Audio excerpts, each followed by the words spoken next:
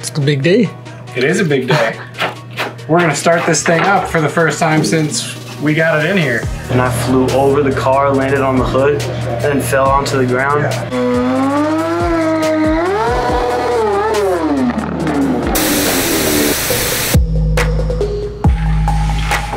That looks pretty close. It's been smoking. And we'll just scuff the edges of this real quick so that there's nothing sharp.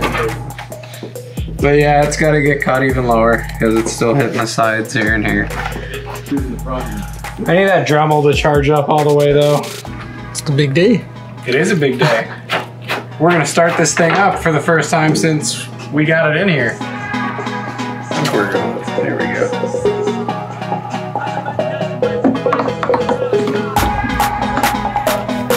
So I'm gonna prime it a couple times. Hear it? Oh yeah. We'll do that a couple of times just because I think we should.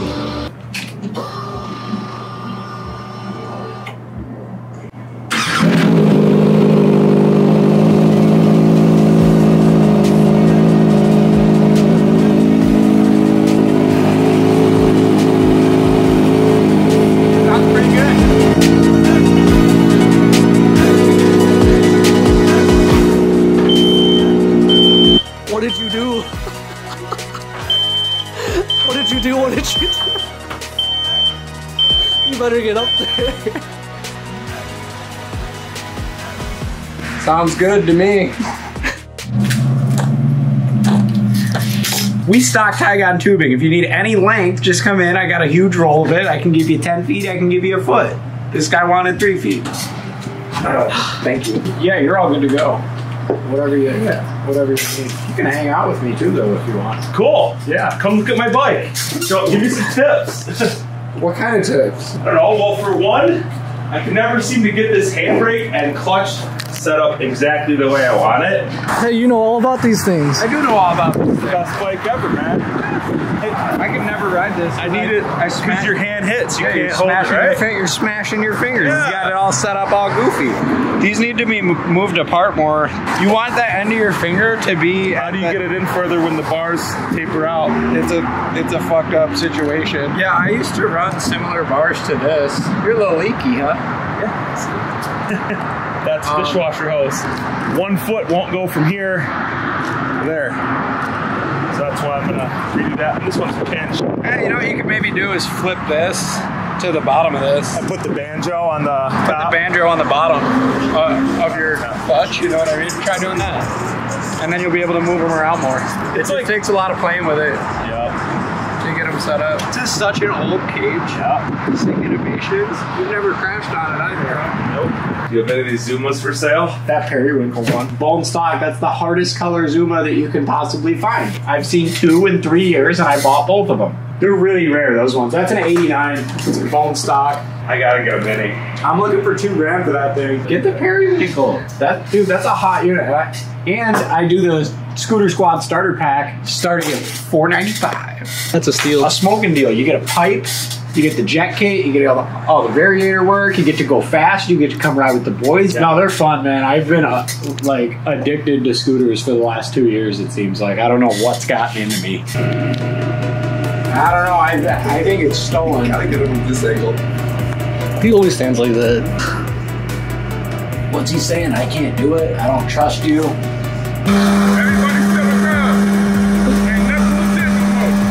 So this one came back legit, right? He said this one came back legit? Yeah, everything legit now. Yeah. Everything legit. You come all the way from Aurora? Nah, we are downtown, like on Union. Oh, okay. I'm pretty sure we towed a couple of bikes from over here. We do it all.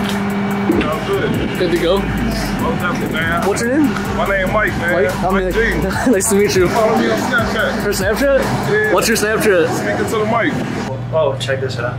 Damn. It was in my pocket. It stayed in my pocket the whole time. So something hit my leg. Yeah. I'm telling you, dude, like, I feel like I just ran a marathon. I was cruising with some boys, and I was going down the street in my lane, and all of a sudden, this white sedan just bossy U-turn right in front of me, parallel with, they're like this, and I'm coming this way. They had just started turning, and I hit the front of their hood, and I just, like, it was like that, and I flew over the car, landed on the hood, and fell onto the ground. There was a lady in on the waiting for a bus, and she was just screaming. She thought I died. The car just took off, almost ran me over in the process of taking off, trying to flee. I just got up, Mike got my bike, and we dipped because the car dipped. So I don't remember getting up. I don't remember the car leaving.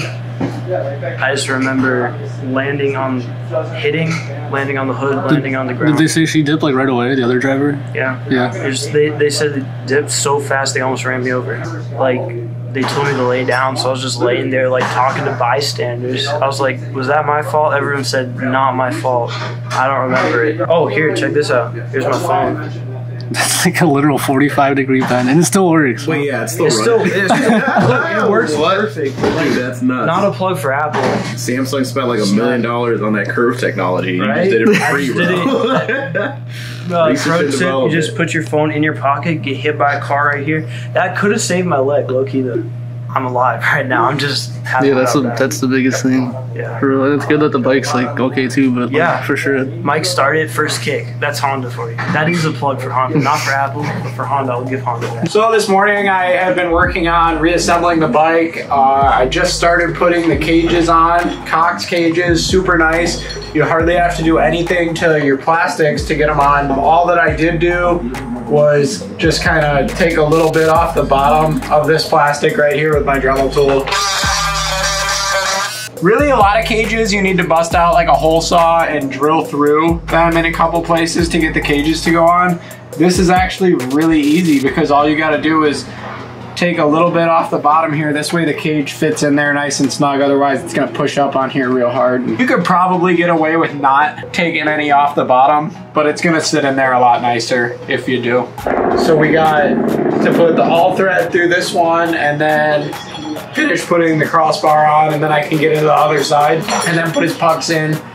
And hopefully we can maybe ride this thing today. But I have to put the chain on still, put his spools on, really give the thing a good once over and make sure everything is as it should be. Right now I'm putting the crossbar in. Again, super straightforward. Cox is great. It just slid through the back side. I'm gonna put this nice Allen bolt through, and then we can do this side and pop the other side of the cage on. Super smooth cage install. Super easy, super straightforward. Cox. Really, cages are sometimes a pain in the ass to get all lined up and put on right, but this has just been a little too easy. Cox, if you could go ahead and make your cages a little harder to install, that'd be great. Matt Glasscox, if you're watching this, please make your cages harder to put on because I charge by the hour and I need to take more time. It's not going anywhere. I gotta check this side too.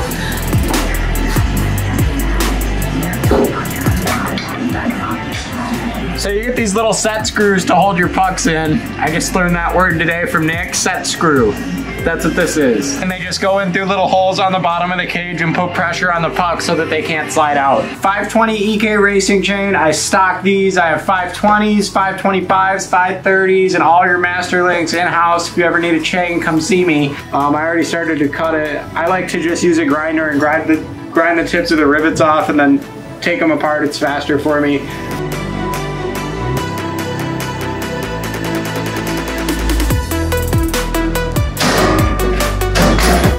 There it is, first try.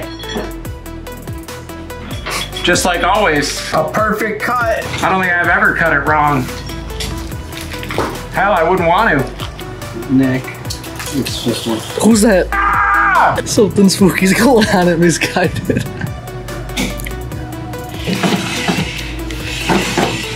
So you want to make sure your tick marks are even on your swing arm. Peter's gonna love it.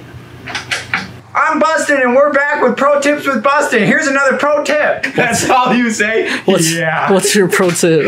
Ah! With Halloween right on the corner, I'm on my toes.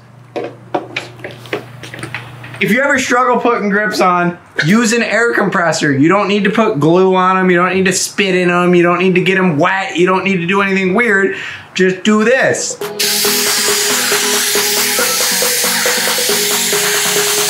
I'm gonna have to cut the ends of these off.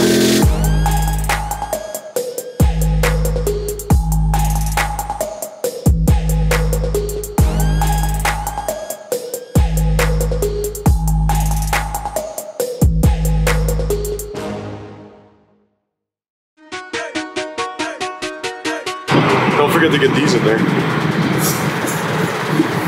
These are from the Navajo reservation. The lemon pepper steppers. Look at these things, dude.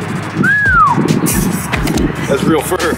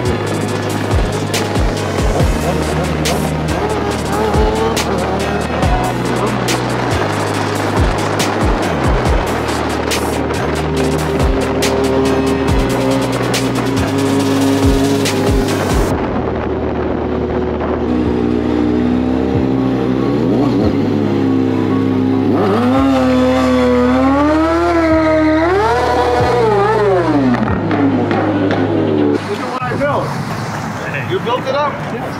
We own a shop right down the street. Yeah, I saw it. I saw it. This You know, all the people on our YouTube channel love you guys. Thank you, guys. They like him a lot. Thanks, guys. They always want to get any type of food. This one? That's the one. That's us. That's me. Damn, man, you got 5,000 subscribers. You guys, subscribe this. You subscribe? Yeah, hell Thank yeah. you. Thank you. We're gonna switch to the sides. We're gonna have some more foods in here. We gotta come back. Can we put our picture on the wall? Yeah. Oh, sweet. I like that idea. It's people from the community, right? Yes, sir. I like that. You Yeah. bring your picture, your kids, your grandkids, anyone. Awesome.